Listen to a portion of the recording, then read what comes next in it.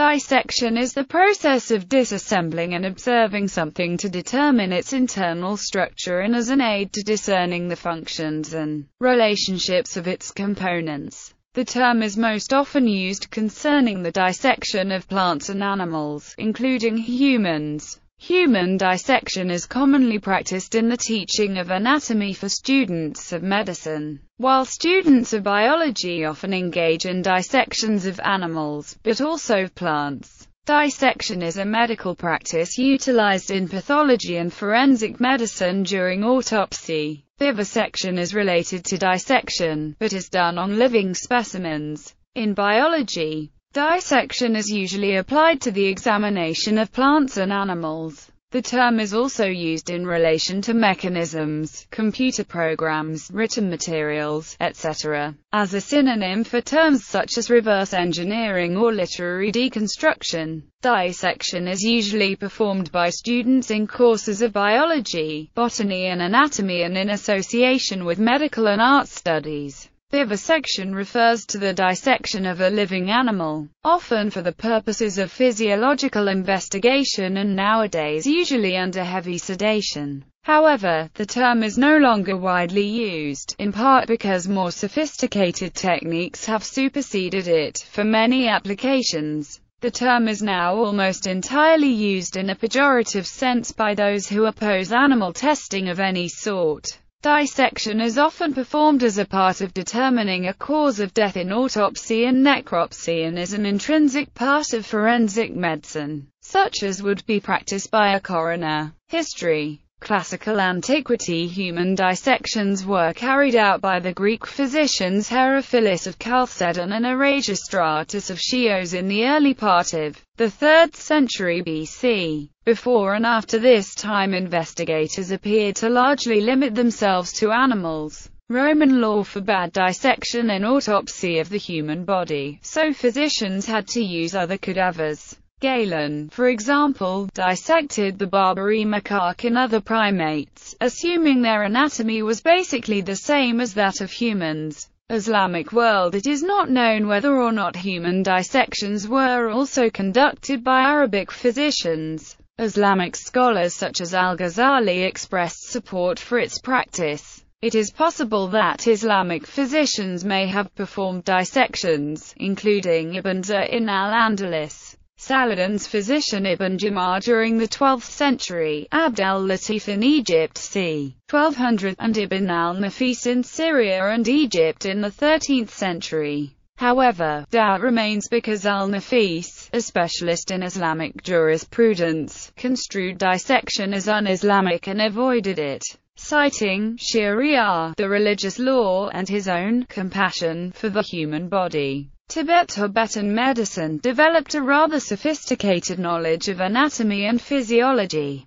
which was acquired from their long-standing experience with human dissection. Tibetans, out of necessity, had long ago adopted the practice of celestial burial because of Tibet's harsh terrain in most of the year and lack of wood for cremation. This form of sky burial, still practiced, begins with a ritual dissection of the deceased, and is then followed by the feeding of the parts to vultures on the hilltops. Over time, Tibetan anatomical knowledge found its way into Ayurveda and to a lesser extent into Chinese medicine. As a result, Tibet became the home of the Buddhist medical centers Chokpuri and Menchahang, between the 12th to 16th century AD, where monks came to study from across Tibet and beyond. Christian Europe. Unlike pagan Rome, Christian Europe did not exercise a universal prohibition of the dissection and autopsy of the human body, and such examinations were carried out regularly from at least the 13th century. It has even been suggested that Christian theology contributed significantly to the revival of human dissection and autopsy by providing a new socio-religious and cultural context in which the human cadaver was no longer seen as sacrosanct. Throughout history, the dissection of human cadavers for medical education has experienced various cycles of legalization and prescription in different countries. Anatomization has even been ordered as a form of punishment. an edict of the 1163 Council of Tours, and an early 14th century decree of Pope Boniface VIII have mistakenly been identified as prohibiting dissection and autopsy, but no universal prohibition of dissection or autopsy was exercised during the Middle Ages. Rather, the era witnessed the revival of an interest in medical studies, and renewal in human dissection and autopsy. Some European countries began legalizing the dissection of executed criminals for educational purposes in the late 13th and early 14th centuries, and Mondino de Leopti carried out the first recorded public dissection around 1315. Vesalius in the 16th century carried out numerous dissections in the process of performing some of the most extensive anatomical investigations up to his time, but was attacked frequently by other physicians for his disagreement with Galen's studies of human anatomy. For many years it was assumed that Vesalius's pilgrimage to Palestine was an escape from pressures of the Inquisition brought as a result of his work with cadavers. Today this is generally considered to be without foundation and is dismissed by modern biographers. The Catholic Church is known to have ordered an autopsy on conjoined twins Jonah and Melchiorre Ballestero in Hispaniola in 1533 to determine whether they shared a soul. They found that there were two distinct hearts, and hence two souls, based on the ancient Greek philosopher Empedocles, who believed the soul resided in the heart. In England, dissection remained entirely prohibited until the 16th century, when a series of royal edicts gave specific groups of physicians and surgeons some limited rights to dissect cadavers. The permission was quite limited. By the mid-18th century, the Royal College of Physicians and Company of Barber Surgeons were the only two groups permitted to carry out dissections, and had an annual quota of 10 cadavers between them. As a result of pressure from anatomists, especially in the rapidly growing medical schools, the Murder Act 1752 allowed the bodies of executed murderers to be dissected for anatomical research and education. By the 19th century the supply of cadavers proved insufficient, however, due to both the continuing expansion of medical schools, and the creation of a number of private medical schools, which lacked legal access to cadavers. A thriving black market arose in cadavers and body parts, leading to the creation of an entire profession of body snatcher, and even more extremely, the infamous Burke and Hare murders in 1828, when 16 people were murdered in order to sell their cadavers to anatomists. The resulting public outcry largely led to the passage of the Anatomy Act 1832, which greatly increased the legal supply of cadavers for dissection. By the 21st century, the availability of interactive computer programs and changing public sentiment led to renewed debate on the use of cadavers in medical education. The Peninsula College of Medicine and Dentistry in the UK, founded in 2000, became the first modern medical school to carry out its anatomy education without dissection, though most medical schools continue to see experience with actual cadavers as preferable to entirely computer-based education. In the United States, dissections of non-human animals have also been used for educational purposes, often in general science education where the use of human cadavers would not be justified. In the United States, dissection of frogs became common in college biology classes from the 1920s, and gradually began to be introduced at earlier stages of education. By 1988, an estimated 75 to 80% of American high school biology students were participating in a frog dissection, with a trend towards introduction in elementary schools. The dissected frogs are most commonly from the Rana genus. Other popular animals for high school dissection at the time of that survey were, among vertebrates, fetal pigs, perch, and cats, and among invertebrates, earthworms, grasshoppers, crayfish, and starfish. Controversy over dissection in U.S. high schools became prominent in 1987, when a California student, Jennifer Graham, sued to require her school to let her complete an alternate project. The court ruled that mandatory dissections were permissible, but that Graham could ask to dissect a frog that had died of natural causes rather than one that was killed for the purposes of dissection. The practical impossibility of procuring a frog that had died of natural causes in effect let Graham opt out of the required dissection. The suit also gave considerable publicity to anti-dissection advocates.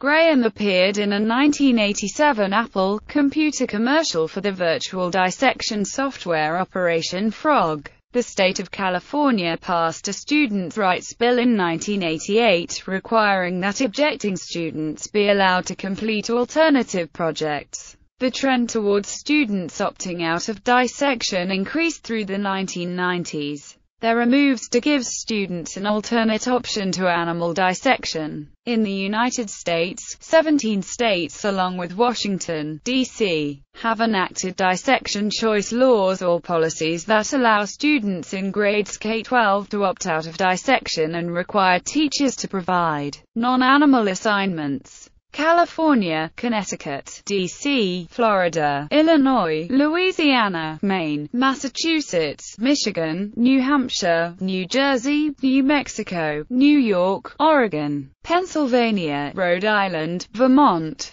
and Virginia all have statewide laws or Department of Education policies that allow students to opt out of animal dissection in favor of a non-animal method. In addition, other states, including Arizona, Hawaii, Minnesota, Texas, and Utah, have more general policies on allowing students to opt out of material that they find objectionable on moral, religious, or ethical grounds. Many school districts, universities, and secondary schools have similar policies in place. Dissection alternatives. Concern for animal welfare is often at the root of most students' objections to animal dissection. Studies show that some students reluctantly participate in animal dissection out of fear of real or perceived punishment or ostracism from their teachers and peers, and many do not speak up about their ethical objections. Proponents of animal-free teaching methodologies argue that alternatives to animal dissection can benefit educators by increasing teaching efficiency and lowering instruction costs while affording teachers an enhanced potential for the customization and repeatability of teaching exercises. Those in favor of dissection alternatives point to studies which have shown that computer-based teaching methods saved academic and non-academic staff time, were considered to be less expensive and an effective and enjoyable mode of student learning, and contributed to a significant reduction in animal use, because there is no setup or cleanup time, no obligatory safety lessons, and no monitoring of misbehavior with animal cadavers, scissors, and scalpels. With software and other non-animal methods, there is also no expensive disposal of equipment or hazardous material removal. Some programs also allow educators to customize lessons and include built-in test and quiz modules that can track student performance. Furthermore, animals can be used only once, while non-animal resources can be used for many years, an added benefit that could result in significant cost savings for teachers, school districts, and state educational systems. Several peer-reviewed comparative studies examining information retention and performance of students who dissected animals and those who used an alternative instruction method have concluded that the educational outcomes of students who are taught basic and advanced biomedical concepts and skills using non-animal methods are equivalent or superior to those of their peers who use animal-based laboratories such as animal dissection. Elsewhere, it has been reported that students' confidence and satisfaction increased, as did their preparedness for laboratories and their information retrieval and communication abilities. 3 separate studies at universities across the United States found that students who modeled body systems out of clay were significantly better at identifying the constituent parts of human anatomy than their classmates who performed animal dissection. Another study found that students preferred using clay modeling over animal dissection and performed just as well as their cohorts who dissected animals. In 2008, the National Association of Biology Teachers affirmed their organization's support for classroom animal dissection, stating that they encourage the presence of live animals in the classroom with appropriate consideration to the age and maturity level of the students. NABT urges teachers to be aware that alternatives to dissection have their limitations. NABT supports the use of these materials as adjuncts to the educational process, but not as exclusive replacements for the use of actual organisms. Additionally, the National Science Teachers Association supports including live animals as part of instruction in the K-12 science classroom because observing and working with animals firsthand can spark students' interest in science as well as a general respect for life while reinforcing key concepts of biological sciences. NSTA also supports offering dissection alternatives to students who object to the practice. Databases with information on dissection alternatives. The NORINA database lists over 3,000 products which may be used as alternatives or supplements to animal use in education and training. These include alternatives to dissection in schools. Interniche has a similar database and a loan system. Tools used. The following are tools commonly used in biological dissection: scalpel, scissors, thumb forceps or fine point splinter, maul probe and seeker, surgical spatula, magnifying glass, surgical chain and hooks, razor, surgical blowpipe, surgical prong, teasing needles, pipette or medicine dropper, ruler or caliper, T-pins, dissecting pan. Additional images: dissection of a human cheek from Gray's Anatomy, dissection of a spiny dogfish, dissection of human axilla, human abdomen and thorax section prepared for a medical class, cow brain prepared for dissection, 2010 as part of psychology class, Universidad del Valle de Mexico, GCSE dissection at Ruthin School, dissection of the paw of a Bengal tiger at the Art Academy of Cincinnati.